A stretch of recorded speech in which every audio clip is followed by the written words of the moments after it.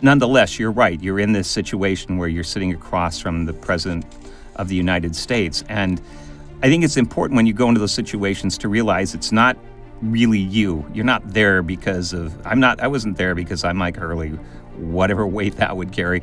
I was there because I was representing the American people. And when you think about it, it's pretty awe-inspiring. Hi, I'm Mike Hurley. I'm Barbara Gruey. We're the hosts of the Are We Safer Today podcast. In this podcast, we speak with members of the 9/11 Commission staff about their unique experiences in the investigation into the 9/11 attacks. The 9/11 Commission was chartered by Congress to investigate the most significant attack on American soil since Pearl Harbor. Supporting the work of the commissioners, the commission's staff was tasked with reconstructing a complex jigsaw puzzle. What led to 9/11? What happened on that day? What should we do about it? But unlike a typical jigsaw puzzle, the pieces were not in a box. There was no image of what the solved puzzle would look like, and many of the pieces were missing. I'm Barbara Gruey. I'm Mike Hurley, and this is the Are We Safer Today podcast. Before we jump into our interviews with our former colleagues, we will start with our own personal perspectives about working on the 9/11 staff. Mike and his team's piece of the puzzle involved investigating CIA covert action directed at Al-Qaeda. They also investigated the National Security Council and the Pentagon's decision-making, as well as both the Clinton and George W. Bush administrations. Michael's team investigated some of the most sensitive counterterrorism programs, the crown jewels of American intelligence. Michael is my co-host of the Are We Safer Today podcast, and you will soon learn why he's the perfect person to not only tell the stories of our colleagues, but was also uniquely qualified to solve the puzzles Team 3 faced. We would like to thank our sponsor, Carnegie Corporation of New York. The philanthropic foundation supports innovations in education, democratic engagement, and strengthening international peace and security. Learn more at carnegie.org. And the Wilson Center. The Wilson Center is the nation's key nonpartisan policy forum for tackling global issues through independent research and open dialogue to inform actionable ideas for the policy community. Mike, let's start with your role on the commission staff. What did your role really involve as part of the staff? I was a senior counsel and team leader. There were 9 different teams on the 9/11 Commission, and I was the team leader of one of them. That was my role, and to sort of guide the work of that team. And the focus of our team, our portfolio, was the counterterrorism policy investigation. So what does that really mean? A policy is a principle, a guiding principle, decisions that the government makes to respond to a particular set of issues. And counterterrorism policy was the policy of the U.S. government, in our case that we were investigating across 2 administrations, the Bill Clinton administration and the George W. Bush administration, how each of those administrations had responded to the rising threat of Al-Qaeda during those years. That's what we needed to investigate to see what measures that all the different agencies of the U.S. government involved in national security had taken against Al-Qaeda to combat Al-Qaeda and to try to eliminate that threat. I mean, how daunting was it that that's what you had to focus on and your team focus on as part of the commission? I think it was pretty daunting, actually, because so many facets of the 9/11 Commission's investigation were intensely interesting to the public.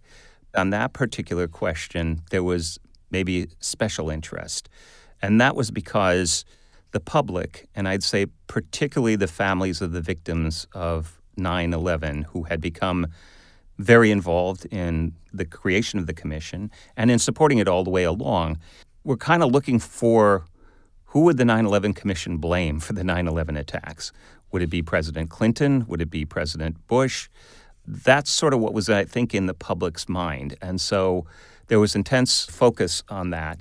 And so trying to find out what the story was really central to it. And I think it created sort of that sense of pressure. And it was a daunting challenge. Of course, what the public didn't really know was that was not the purpose of the commission, to assign blame to presidents or anyone else. The purpose was to investigate the facts and circumstances surrounding the attacks and to lay out the facts of what we discovered.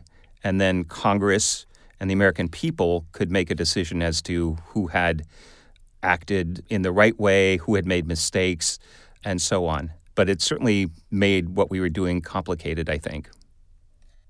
You're a former CIA officer. You had spent time after the 9/11 attacks in Afghanistan looking for bin Laden. What was your role in your time in Afghanistan? I was one of the senior people from the agency that was sent out to Afghanistan in the fall of 2001. The CIA had its first team on the ground 2 weeks after the 9/11 attacks. There were 7 teams, all in strategic parts of Afghanistan, whose job was to unite and work closely with friendly Afghan militias. Most of them had U.S. Special Forces, a team of Green Berets assigned with them, to develop intelligence to find and locate where Al-Qaeda and the Taliban were located in Afghanistan, and then to capture them or kill them. That was our mission. We also had the mission of finding out the location of what were called high-value targets. That meant Osama bin Laden and his top lieutenants, Ayman al-Zawahiri, the number 2 of Al-Qaeda, Mullah Omar, the head of the Taliban as well, too. So that's really what our mission was. And to do that, we had to develop sources in the regions of the country that we were located in. So I arrived in Kabul, and I was immediately sent down to Gardez, which was in southeastern Afghanistan, pretty close to the Pakistani border. And then I was involved in winter of 2002 with what became the biggest battle at that point of our involvement in Afghanistan, called Operation Anaconda. So my team was directly involved in that, but it was essentially trying to develop information on where the enemy was. Because of this experience in Afghanistan, particularly looking for these high-value targets, did you sort of think that your experience on the commission had much more of a personal aspect to it, a personal interest in what the commission was doing? I was really interested to find out for myself in the investigation about how our government had responded to the growing threat of Al-Qaeda, mistakes that were made, so we could learn from them. I think the tradition at the CIA and in the military particularly, when there's a failure, it's to address it honestly and to come up with lessons learned and to try to learn something from it so that you can avoid those same problems in the future. So I think that was part of it.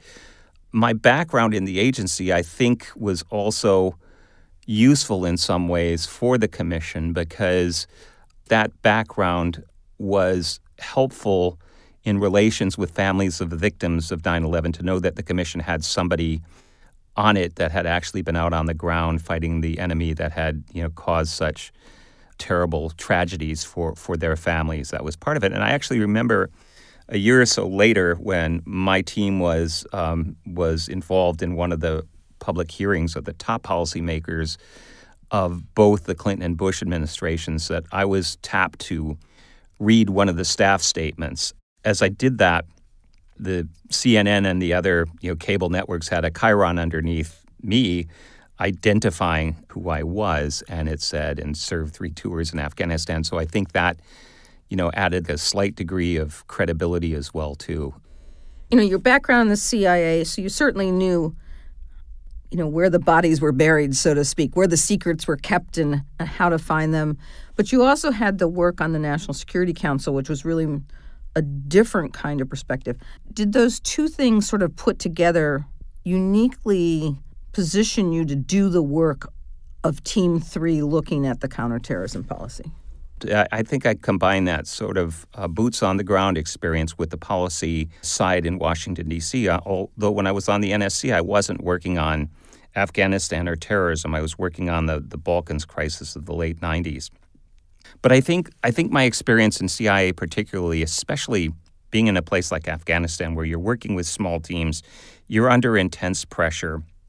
And there was time pressure as well, too, to get your work done, to develop the intelligence on where bin Laden or others were located. And you had to work cohesively.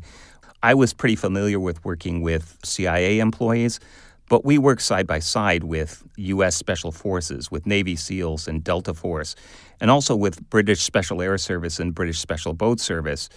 and other nationalities as well, too, that were there helping us. So forging all of that into a cohesive unit to have common approaches and trying to get to specific agreed-on goals, I think some of those lessons carried over pretty directly to the 9/11 Commission as well, too, because we had to form together as a team, people with different backgrounds, and we were under very, very tight time pressure to conduct our investigation. Well, I think the other aspect of it was you had such deep government experience, but much of your team, although highly educated and very capable in their fields, such as historians, weren't steeped in how the government works. So was that background that you had important in helping your team understand how to do what they were being tasked for the commission, which was different from what their normal area of expertise was? I could provide them a lot of guidance on that, and you really identified a distinctive aspect of my team. So many of the other teams of the 9/11 Commission brought in pretty deeply experienced people from different parts of the government, from Department of Justice, Barbara, which you're so familiar with, but also from the military, for example, and also from the FBI and law enforcement as well, too. And they were pretty seasoned people, veterans that had deep experience. What I had were incredibly brilliant young people who, in a number of cases, this was their first involvement with the United States government. They did not have security clearances when they were hired or brought onto the commission, but it was a group of very, very extraordinary people. Warren Bass, who had a PhD from Columbia University in history, Scott Allen, who was a young lawyer but who had worked very closely with Richard Holbrooke, the architect of the Dayton Peace Agreements on Bosnia. And Scott had done work such as devising new theories for prosecuting war criminals in The Hague for the criminal tribunal for the former Yugoslavia. So really interesting things like that. Bonnie Jenkins had a background. She was a Navy Reserve officer. She was pursuing a PhD at the time. She was also a lawyer.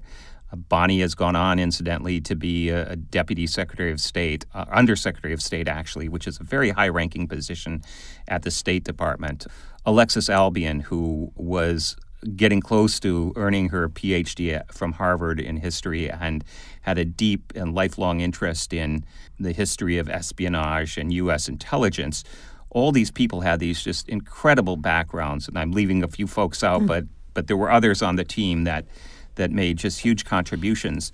But it was the first time where they were handling really top secret classified documents, and it was important that all of that be done according to the rules and that they learned how to protect all of that because, any sort of mishaps or mistakes that we made would have undermined the credibility of the commission and its ability to securely handle all that kind of information. So just kind of walking them through some of those things in the early stage was probably useful to them. And, of course, I learned a lot from them because they were all so talented in the field of research and in writing. I think one of the secrets to being a manager is that you don't compete with the people that you're managing. You recognize their brilliance and their abilities, and you look for opportunities for them to show that. And you just kind of plow the field in front of them to give them free running field to do what they do best. Too many people in Washington, in hierarchy of Washington, egos can be pretty big, and bosses sometimes can be more about their own sort of advancement or whatever than allowing those people that have these talents to shine. And I try to understand that and put that into effect. So you've talked a bit about what Team 3's responsibilities were, but how did that piece of the puzzle sort of fit into the overarching things that the commission was looking at? So where were you in the pantheon of what the commission was all about? That counterterrorism policy investigation touched on so many different parts of the investigation because there were other teams that were looking at the actual plot, the specific actors in the plot, the foreigners that came into our country, in some cases up to 2 years before the 9/11 attacks. We had teams that were looking at the intelligence community specifically to see what reporting had been done to warn of the threat before the 9/11 attacks.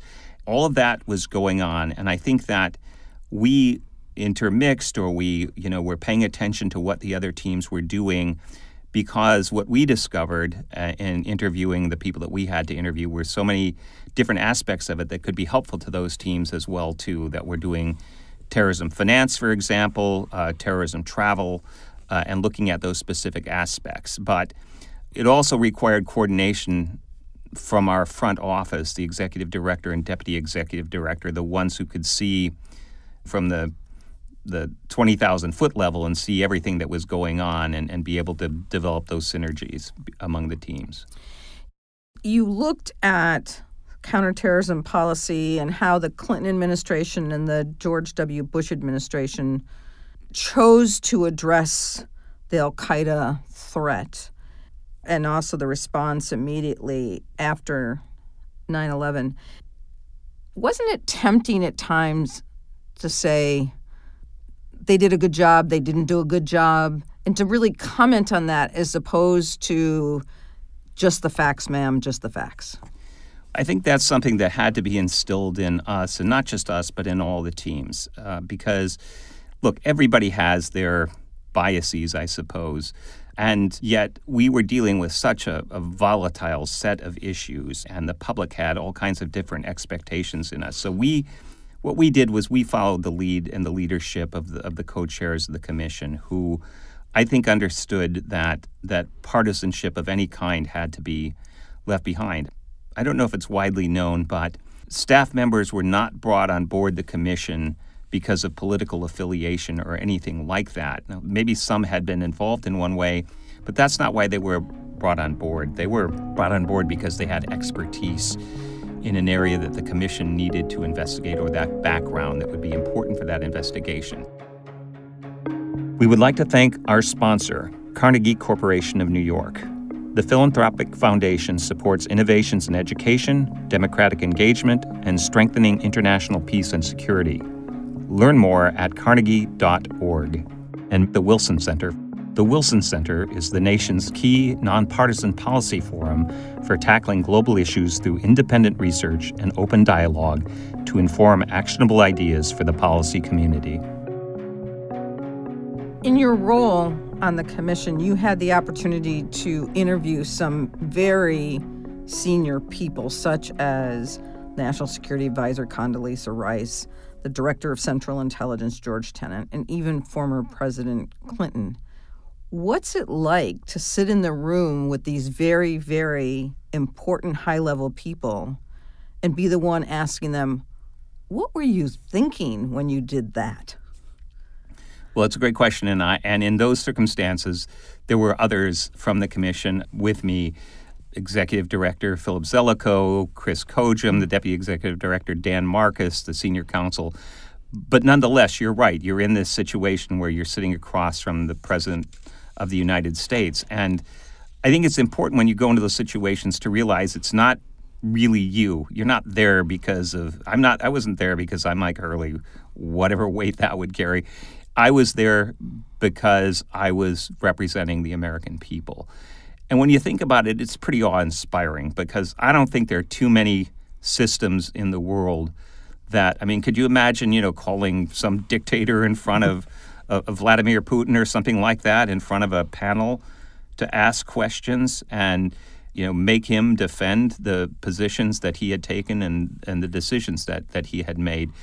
We, all of us that were in those meetings, were asking questions of our leaders, uncomfortable questions, I think, in many respects, but they had to answer. And I have to say, in all those experiences, I felt that most of them, they took it very, very seriously. They were thoughtful, and they provided thoughtful answers, and it was really an extraordinary feeling that we were government employees, but that we're able to hold that leadership to account.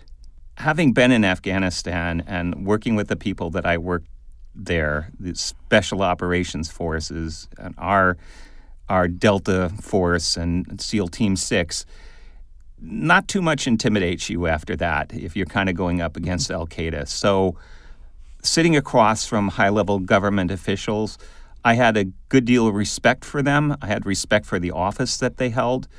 But I also understood that they had an obligation to tell us we were the instrument that was going to convey what we learned to the American people. So I guess that background, I wasn't intimidated by it. So that was the first thing. A specific example I remember is when Philip Zelikow, the executive director, and we went around and we interviewed some pretty high-ranking military people, including combatant commanders. So combatant commanders, for our listeners, are what used to be commanders-in-chief of the specific commands of their 4-star rank. And so in particular, we met the former combatant commander of CENTCOM, the Central Command, that had the responsibility for Afghanistan and South Asia and the Middle East. And we met with him. I think that was Anthony Zinni. And we went to, where was it, their headquarters in Tampa, I think, in Florida, for special operations.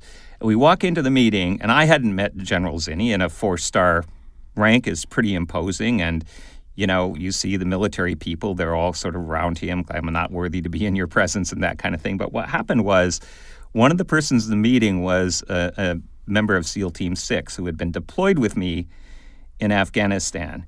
I didn't know he was going to be there, and I hadn't seen him since I'd been in Afghanistan. And we saw each other and kind of walked up and hugged each other and told a few stories. And he walked over to General Zinni and said, "This is Michael Hurley, who was our leader in Afghanistan." And Zinni looked at me and said, "You must be okay." And so I guess that background actually helped me in specific circumstances, and it kind of let whatever tension was out of the room, because he knew I wasn't going to be there to be unfair, and Zelikow wasn't there to be unfair, but to ask questions, and it turned out to be a very productive discussion we had with him. Well, in some ways, you were showing that you were one of them. Yeah. That you had that kind of bond and understood the challenges that they had in a way that the average person walking in might not. And Barbara, I know you've talked about that when you had to investigate for the Department of Justice's Inspector General, and you had to, have conversations with people in the department and attorneys and so on, they knew you were one of them and that you were going to conduct it by the principles. You didn't have an agenda. Yeah. But one of the challenges when you're doing these investigations, you sort of know the facts.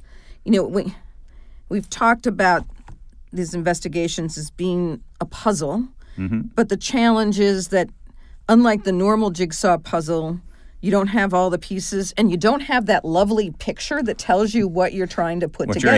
What you're aiming for. But when you're going to investigate these people, you've got 20/20 hindsight. You now have the picture.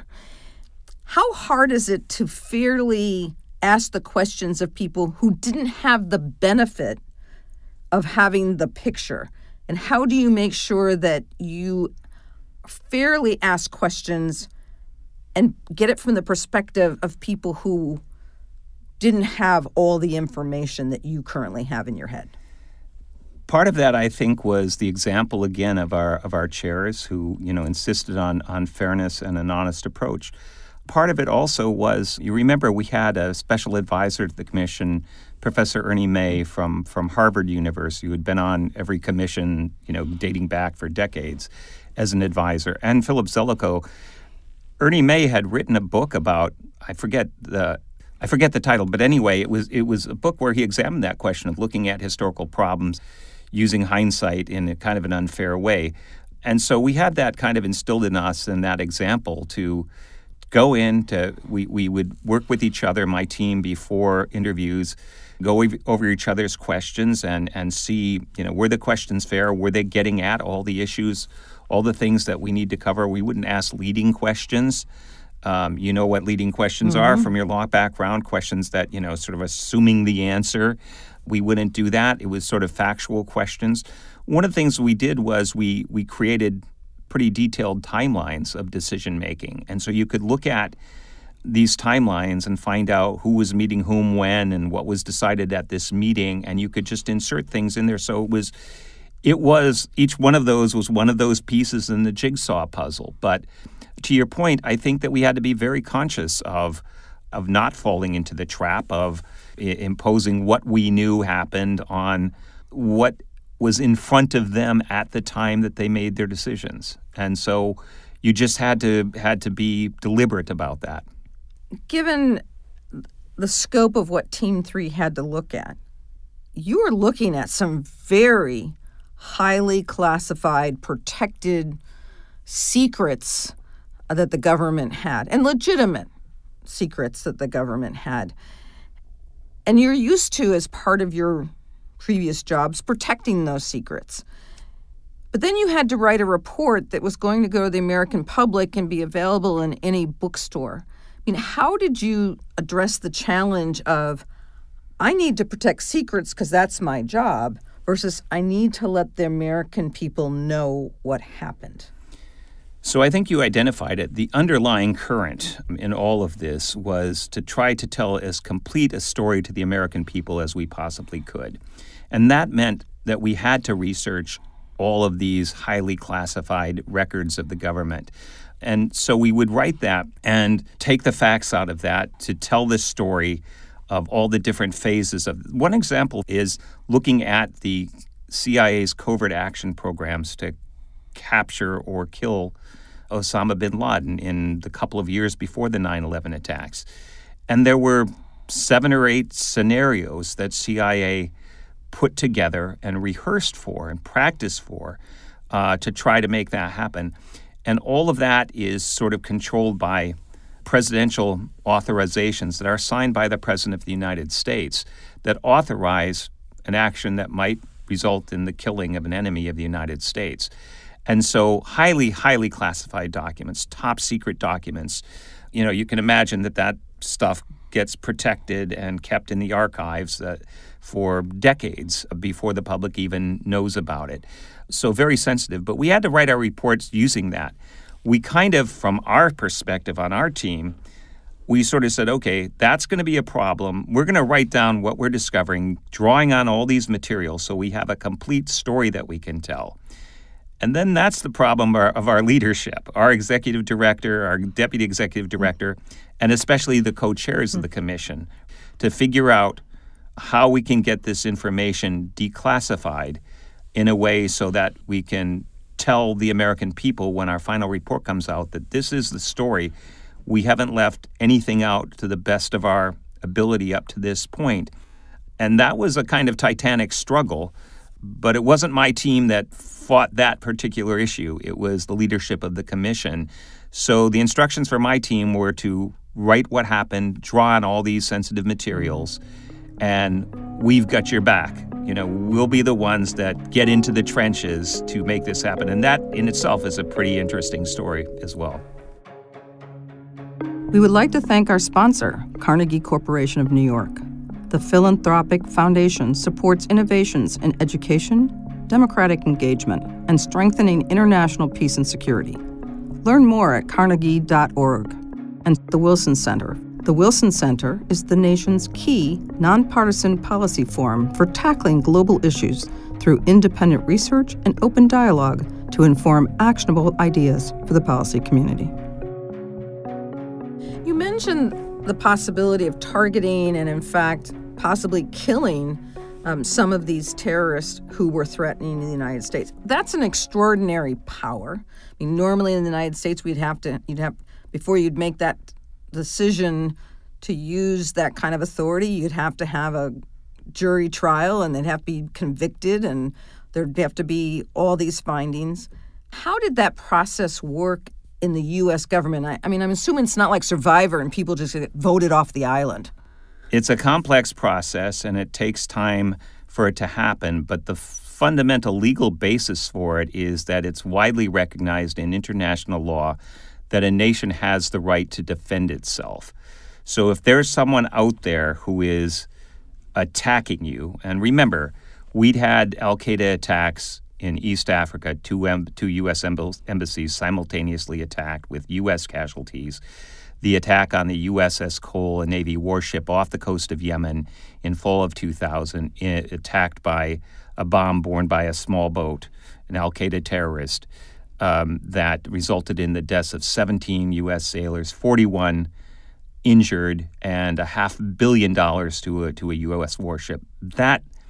All those things were acts of war, would have been acts of war by a country if they had done it to the U.S. So that's the legal basis for it. You can defend yourself. And so targeting someone who is the ringleader of this, that's sort of the legal foundation for it.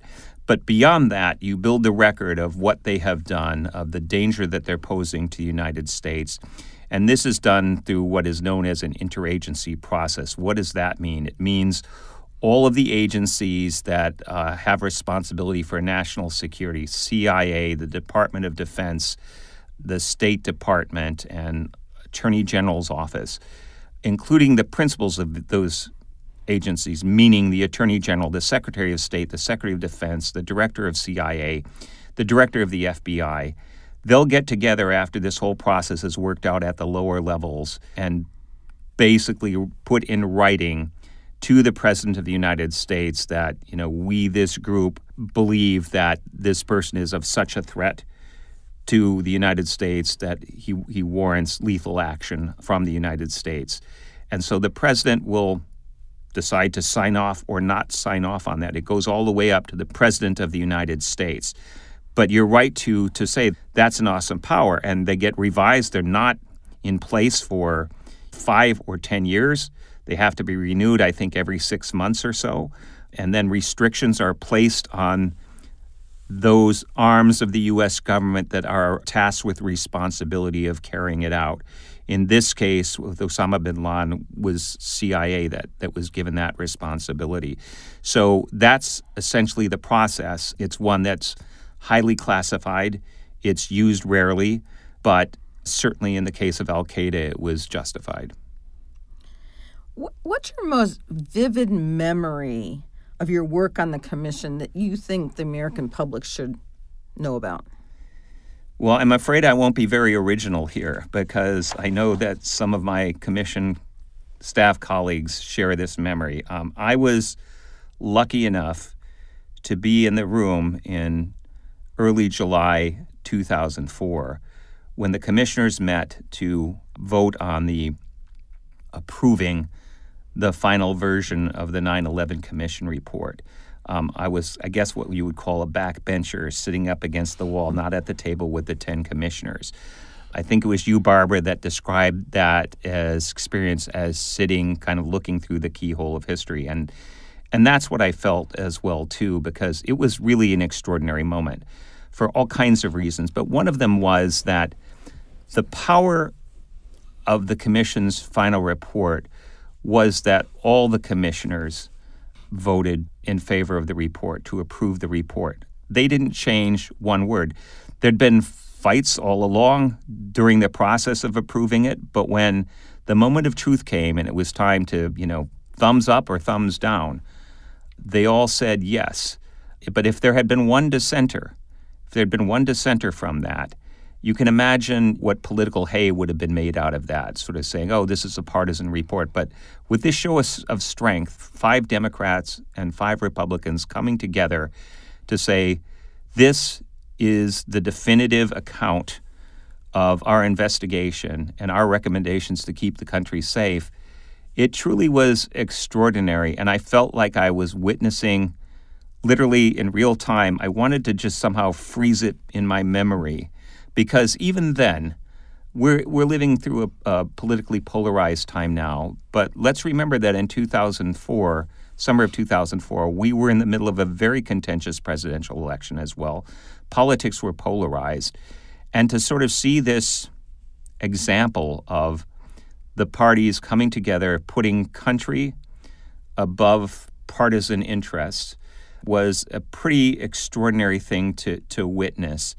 And I wasn't sure I'd ever see it again in my life, and I wanted to just relish it and I've had the good fortune since then of speaking at colleges and universities and civic organizations all around the country. And I usually cite this moment because I know we become very jaded about our politics, and that, you can say that we're still capable of this.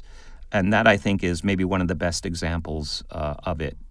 Your team collected a great deal of important information. How did you communicate your findings and let the commissioners know what you were finding, as well as the significance of what you were finding? So throughout my team's work, we would come back, or individuals would come back. So we had one of our team members, Alexis Albion, spent a lot of time at CIA. And she would come back at the end of a day and be at our office in downtown Washington and share what she had found. So she'd communicate it to us. And if it were significant enough, we would communicate it to the executive director and the deputy executive director, and they would communicate it to the co-chairs. So there was kind of that, I would say, informal pipeline that was taking place all the time. Sort of like, you won't believe what we found out here. And so we were always looking for that smoking gun, I guess, as it were. And so there was sort of that method. And the other method was more formal, but we would write these findings down as we wrote these staff statements. And I don't know if listeners know what staff statements are, but they're the formal statements that a commission investigating an important, event in U.S. history will present formally to the commissioners in a public hearing in advance of that. So it's a formal document. So we would write drafts of this, and so our managers would see those drafts, and that's a form of communication. And then we would go over those in these late-night sessions all the time, over every word, to try to make them as factual as possible, stripping away adjectives. I mean, if you look at the 9/11 Commission report, you're not going to find a lot of adjectives about anybody in that report or any organization. To make it bare bones in that sense, to write it in as clear English as possible, I think that was another really brilliant bit of guidance from our co-chairs to make our final report readable by average Americans. I think we achieved that, Barbara, and it's a very readable document, lengthy but readable.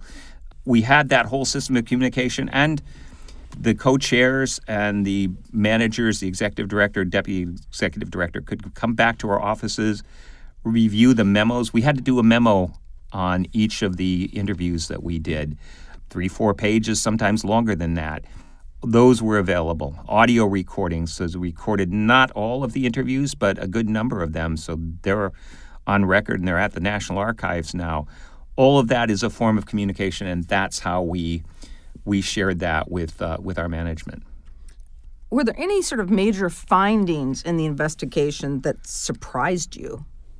Well, one, and it surprised me and certainly surprised my colleague on my team, Warren Bass, who also had the responsibility of doing research into the National Security Council's decision-making with respect to Al-Qaeda. And we were down at the White House interviewing a woman who was a director in the counterterrorism directorate of the NSC staff.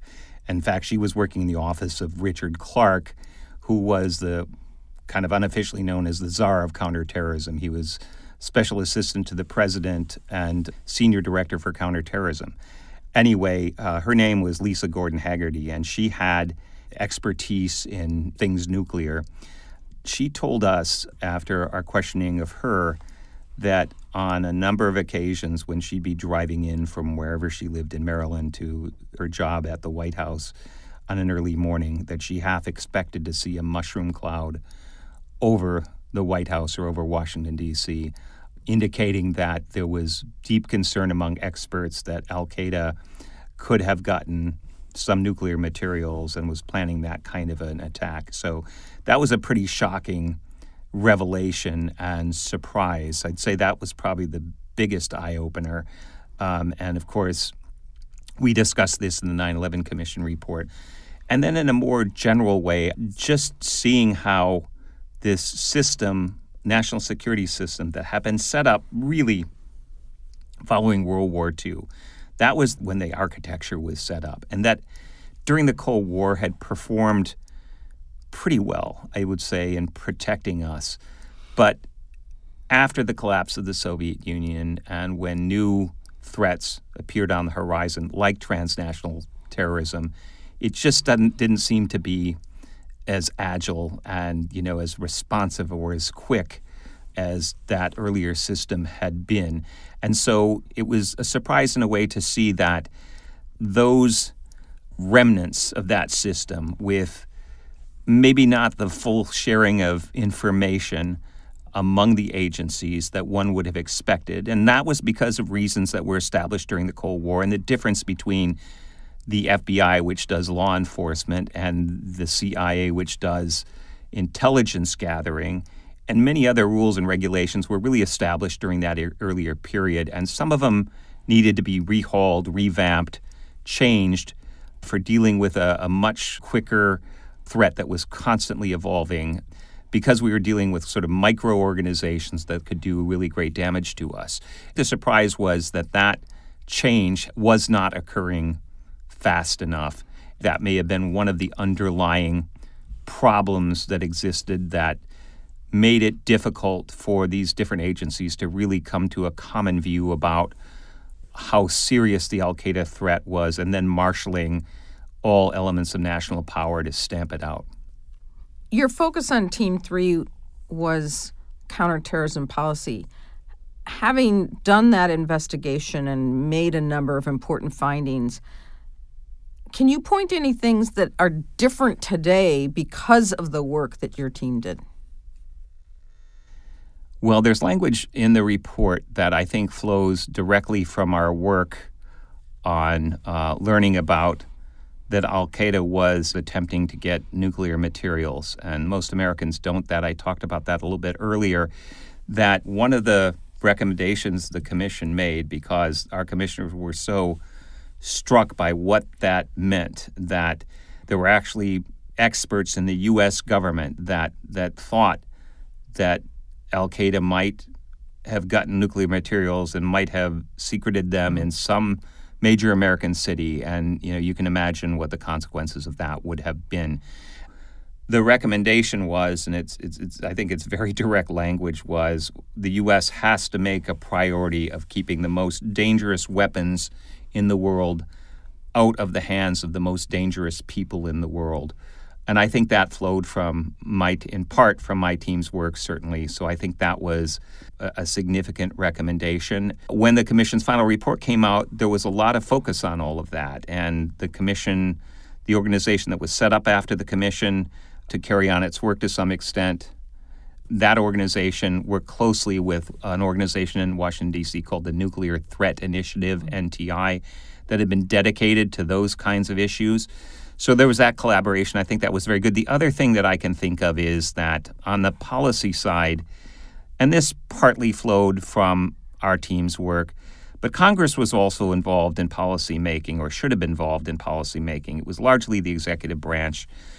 The commission made a strong recommendation that Congress reform its own oversight role. Again, a lot of its committee structure had been set up for an earlier era, and it wasn't very well suited for overseeing a newly created department such as the Department of Homeland Security, which, and you know this answer better than I do, but I think gathered together 16, 17 separate government agencies and became this rather unwieldy behemoth of a government organization that really required some coherent direction from Congress, but in fact, its leaders had to report to, I think, a total of, the number changes, but 112 congressional committees and subcommittees.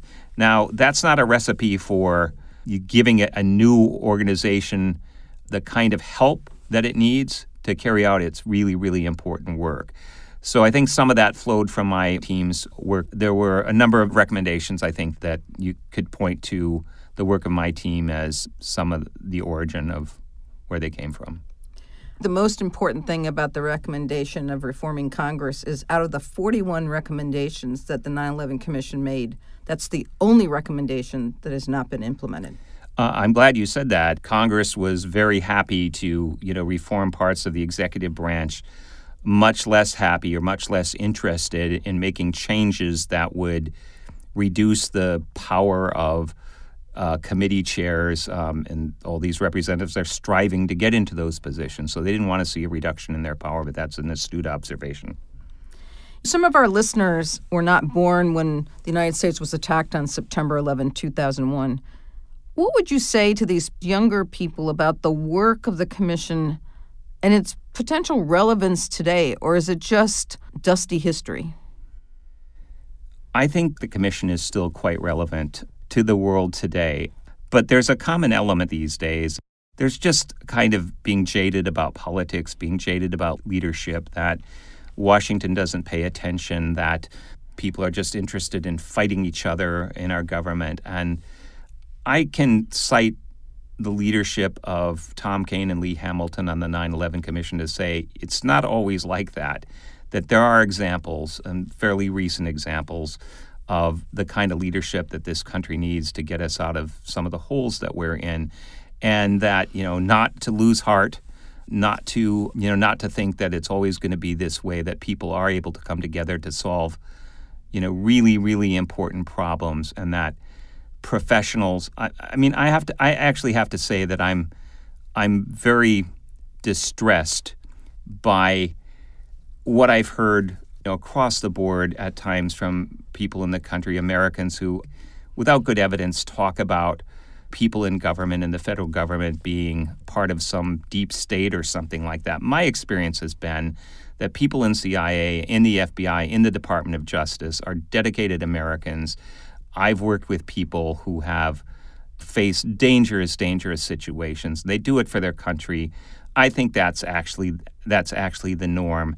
And I kind of hope that the younger generation understands that and sees government service as something really, really important, because we need them. We need them, and we're going to need their talents to be in these places. And I don't want them getting turned off by what's happening in terms of the polarization of our politics.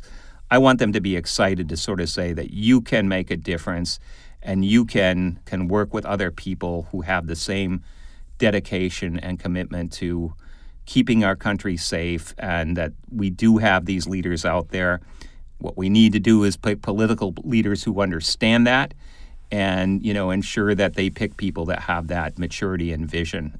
There aren't that many Tom Keans and Lee Hamiltons around, but let's look at it this way. We all on our commission, and I think everybody that they dealt with, saw that example and hopefully tried to have some of that as part of how we see things now.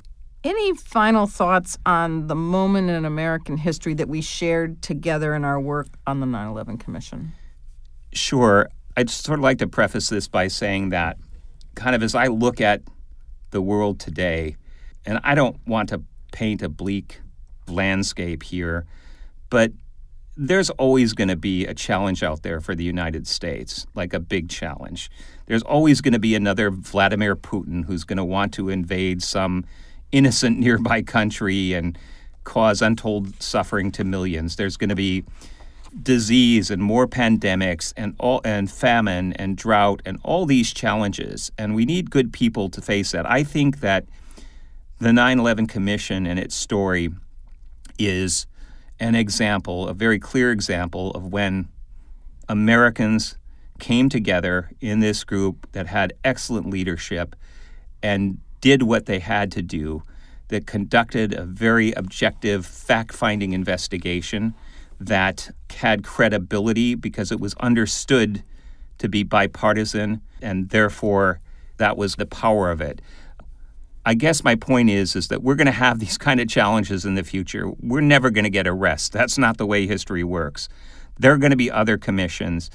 And going back to your previous question, I hope young people will have the chance to serve on the kind of commission that we served on, Barbara, and that our colleagues did as well, because it's ennobling. And I'll finish with an anecdote that I think you, for reasons that will become clear, will particularly appreciate. That I remember reading a book called The Best and Brightest by David Halberstam. It was about the Vietnam conflict. I recommend this to our listeners, by the way. In any event, he describes the leaders in the Kennedy administration, the cabinet, this constellation of brilliant people. And one of them, more than one of them, were Rhodes Scholars. The author at Halberstam gives this anecdote about one of them who was in a very powerful position in the government who had been a Rhodes Scholar, and sort of told the story about how when this person was applying for his Rhodes Scholarship 20 years before, 25 years before. And in his Rhodes Scholarship interview to get this honor and scholarship, he was asked by one of the questioners, what would you like to have, engraved on your tombstone? Interesting question. And without batting an eye, the person said, Rhodes Scholar. And of course, needless to say, he won the Rhodes Scholarship. The reason I raised this is because I just have a hunch that many of us who served on the 9/11 Commission would be honored to have on our epitaphs served on the 9/11 Commission. And I hope that young people in the future have the chance to serve on something like we had, because speaking just for myself, but it was an extraordinarily fulfilling thing, and I think the relationships that we built and that we're carrying forward are invaluable. This has been a great conversation, Mike. Thanks for sharing your perspectives. My pleasure. Michael and his team's investigation provided the American people much-needed answers as to why their government failed in some of its primary responsibilities, keeping the American people safe. His prior experience on the ground fighting Al-Qaeda, as well as navigating the halls of the National Security Council, made him an ideal leader for this complex piece of the puzzle. In the next episode of the Are We Safer Today podcast, we'll be hearing from Philip Zelikow, the executive director of the 9/11 Commission. Philip's challenge was to create an organization, staff it with highly qualified individuals, develop and implement a strategy to conduct a highly complex investigation into one of the most consequential events in U.S. history. Bush himself didn't want to dodge us. Bush himself, I think, he felt a sense of responsibility for what happened on 9/11 as president, but I think he wanted to talk about this if a way could be found. The interesting aspect of that was that we also wanted to talk to Vice President Cheney, and the deal we ended up working out was basically to spend a morning with both Bush and Cheney together at the White House. Philip was essential to the commission's success. He was a key architect of the approach for the investigation and its final report. Join us as we continue to explore through the eyes of the investigators the most extensive investigation in U.S. history. Thank you for listening to the Are We Safer Today podcast. This was made possible thanks to our sponsors, Carnegie Corporation of New York and the Wilson Center. I'm Barbara Gruey. I'm Mike Hurley. This is the Are We Safer Today podcast. Thanks for listening. If you enjoyed this podcast, be sure to check out the Are We Safer Today documentary film. In it, the 9/11 commissioners discuss their historic work, what they did, and how they did it. Available in broadcast or streaming from your local public television station or pbs.org/video. Special thanks to the Center on Representative Government at Indiana University, along with Paul and Cindy Simon Scott and the Sumerian Foundation. Are We Safer Today is a production of Naptown Media. Executive producer Bob Massey. Produced by Shelby Hiltunen with associate producer Emily Twergle. Editors Matt Massey and PJ Wilson. Recorded at Interface Media Group in Washington, D.C. with sound engineer Dennis Jacobson. Thanks to Sarah Jackson and Grant McPollen. Theme music by House Music and Sound.